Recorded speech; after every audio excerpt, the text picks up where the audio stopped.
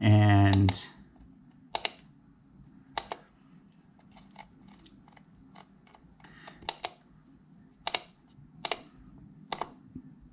change it, this particular scope freezes its mode. So I have to, if I'm doing something with the trigger, I have to hit OK when I'm done. Right now I'm triggering on the leading edge of the pulse, which means I look for the first occurrence of where the pulse is rising.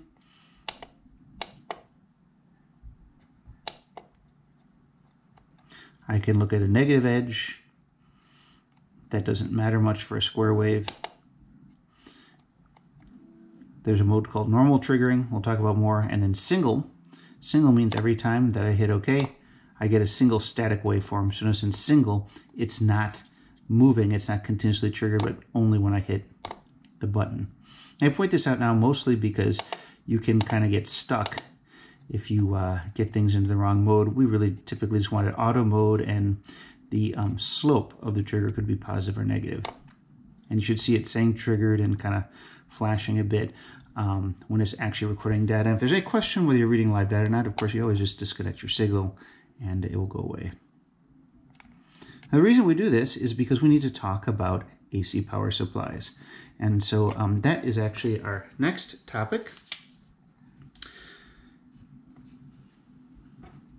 So we've used this scope, the scope power supply, and this hook tip oscilloscope probe. Now, let's look at the power supply a little bit. And to begin, we start with the AC adapter.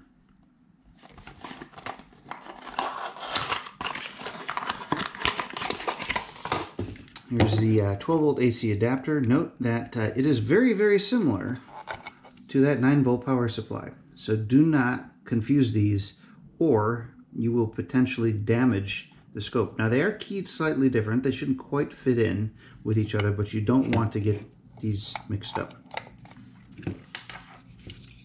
What we are going to do, however, is look at the output of this supply. Again, the input is 120 volts AC, 60 hertz. So that's what comes from our wall outlet. Output is 12 volts AC, 1 ampere, 1000 milliamperes. So we're going to take a look at this power supply using the oscilloscope. Understand exactly what it means to be AC power.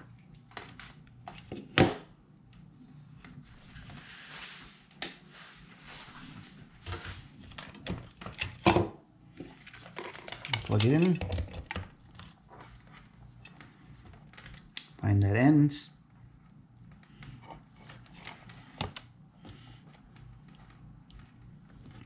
The ground clip we'll put for now on the outside.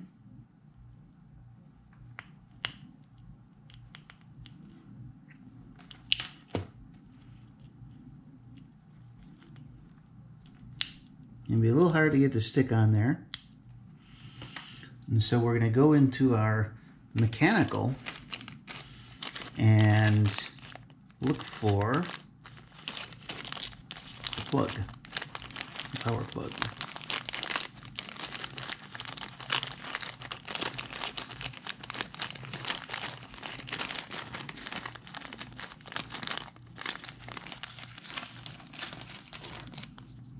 Oops, let's see here.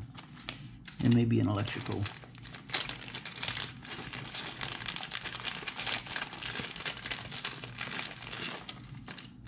There it is, an electrical. It's power plug.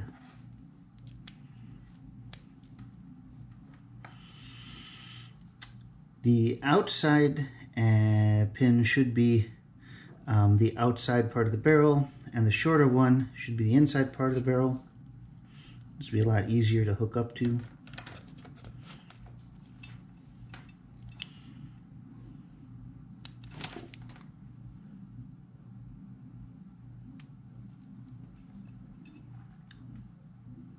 There we go.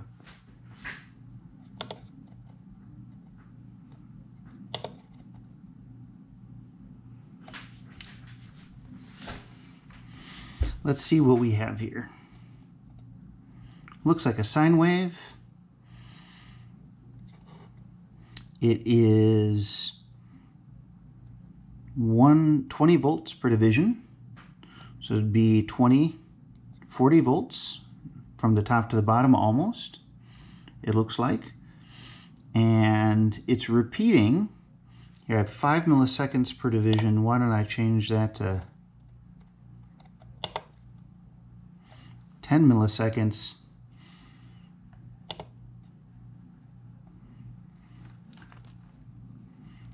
So one cycle repeats every 10 plus maybe 8, maybe 18 milliseconds for a cycle. So I write that down. The period. That means the frequency is 1 over 18 milliseconds, or 1 over 18 times 10 to the minus 3 seconds. Or I get out my calculator.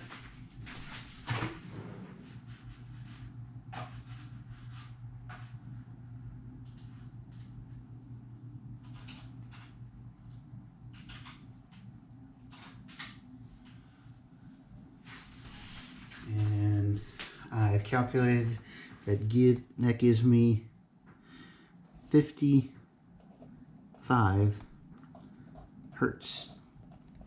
Well, that isn't quite correct, but then again, it's a little hard to measure this period accurately. But of course, 55 hertz is awfully close to 60 hertz, which is the frequency of the AC outlets in the United States, of course. So I'm fairly confident we are looking at AC power, but we're not looking at